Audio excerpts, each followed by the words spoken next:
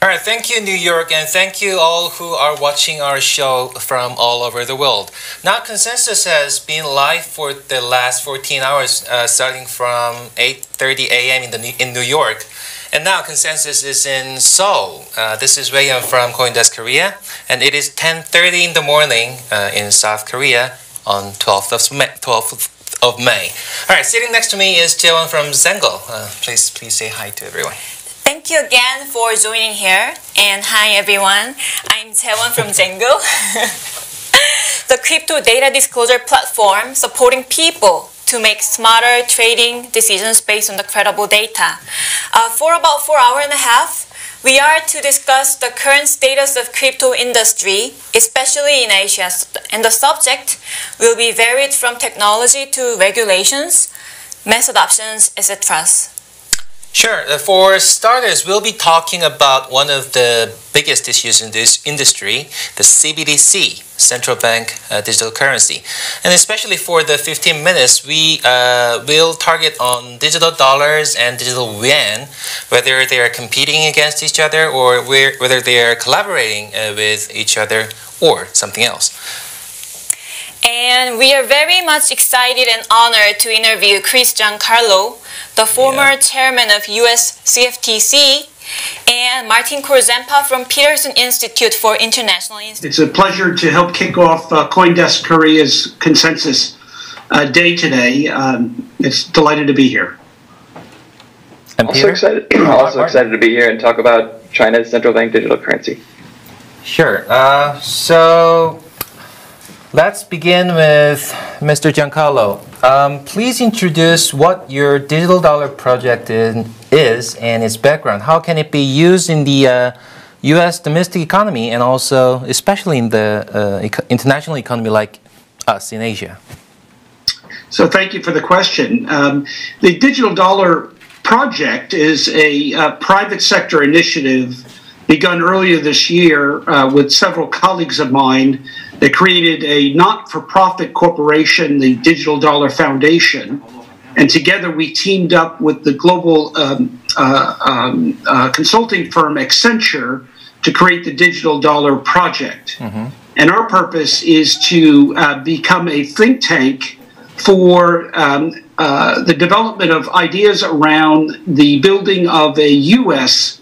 CBDC, what we call the digital dollar. Okay. And all countries, or many countries, as you know, are working on CBDC projects of their own, and we believe a digital dollar will have some elements that are similar to other countries, but also will have elements that are unique to the dollar, both the dollar's use here in the United States, but also internationally as well.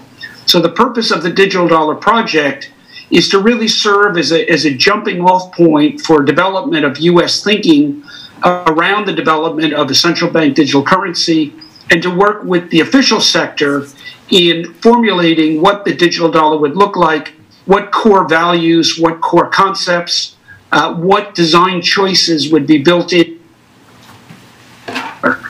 It's our belief at the Digital Dollar Project that society is going through the second wave of the internet. The first wave was the internet of information. This wave is about the internet of things of value. And just as most things of value are accounted in a currency, and in global commerce, many of them are accounted for in the dollar, as those things of value become digital, we believe it's essential for the major reserve currency to also become digital, to be programmable, to be tokenized, and to enter that realm of efficiency that comes with the digitization of things of value. Understood. Oh, and thank you, Mr. Giancarlo. You mentioned the second wave of the internet, right? Yes. And if compared with other existing competitors like credit cards or the cash, especially in retail purchases, what kind of competitive advantages does digital dollar have as a second wave of internet? Sure. So in the physical world, if you go into a shop, you have the choice of paying for it in fiat or using a debit card or using a credit card.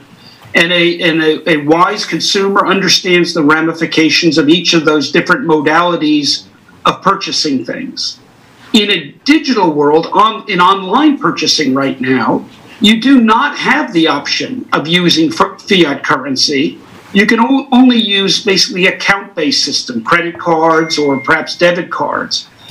A development of a central bank digital currency would also enable you to use digital fiat payments in online purchases. And you may not want to use that for every purchase, but with a known vendor, let's say you wish to make a purchase from a vendor that you have familiarity with, and you may be very comfortable using a digital form of fiat. On the other hand, with a vendor that you're not familiar with, you may want to use a credit card and to enjoy some degree of purchase price protection. And you also may want the credit, the short-term credit that comes with the use of a credit card. So we believe that a digital currency does not vitiate or do away with the need for credit cards. It serves as another option in retail online payments. Okay. Thank you. Then, what do you think of the China's another CBDC plan, which is called DCEP initiatives? There are people who put emphasis on those geopolitical implications, but you have once introduced an opinion that digital dollar is necessary even without the China's digital yuan. Besides, CBDC in 2 layers is quite similar to China's DCEP initiatives too. So what's your idea about it? Well, with me this morning is someone who's a much greater expert than I am in the new Chinese initiatives, and so he can perhaps give you a much more informed view on that. What I will say is we are not advocating for a U.S. digital dollar exclusively because other countries, including China, are developing CBDC. We're advocating for it for much more fundamental reasons than that, and that is the belief that we need to future-proof the dollar. We need to maximize the dollar's capability for a new digital era. If you consider currency, as I do, to be part of the basic architecture of an economy and of financial markets and of the financial system, then we need to modernize the dollar for a modern financial system, for a modern digital financial system. So this is about improving the dollar in its own right. It's about updating the architecture of the U.S. currency for a new digital era. Thank you. And I would like to ask to Mr. CoinDesk, could you please elaborate more? Like, why do you think the 2 countries are putting emphasis on CBDC when they already have well-organized and electronic payment system? So in China, I think the main reasons are domestic, and there are a few. The first is that China had a negative experience with the first few waves of digital currency, of cryptocurrency and ICOs, where it was perceived as a kind of foreign-imposed, foreign threat that the PBOC had to, the China Central Bank had to figure out quickly how to respond to, where there were actually positive innovations, what part was speculative, and that they didn't want to have that might be causing capital flight, for example. So part of this research project for them, which has been going on for about 6 years, is to be themselves at the cutting edge and know where the interesting innovations are and apply them well, rather than having to respond to innovations that come from elsewhere. Now, another element of it is about control of the financial system. So we know that Alipay and WeChat Pay are now dominant retail payment providers in China, and it's actually difficult for financial regulators to get access to data from them on payments because of the level of power that these companies have. So CBDC is one way. If you made the underlying settlement done in DCEP, it could potentially allow the central bank to get a lot more access to credit data, to payment data, and also to gain back some power from these companies. I think the international geopolitical side of it is a potential domestic selling point in China to maybe some of the more conservative hardliners, but I don't actually yet see a credible reason that a digital renminbi at this point would help it internationalize. Renminbi is still not freely usable. That's probably the most important impediment to it becoming a reserve currency. And I've yet to see, much of this is about network effects. And since no other country has actually a fully functioning CBDC, there's not really a network to plug into at this point. So it's more of a distant consideration. Right, Martin. I remember reading your article last July, I think, about a year ago, regarding Libra, and I remember you wrote like China's technical disadvantages, weaknesses, will be an opportunity for the U.S. trying to develop the digital currency plan. So what do you think you can say about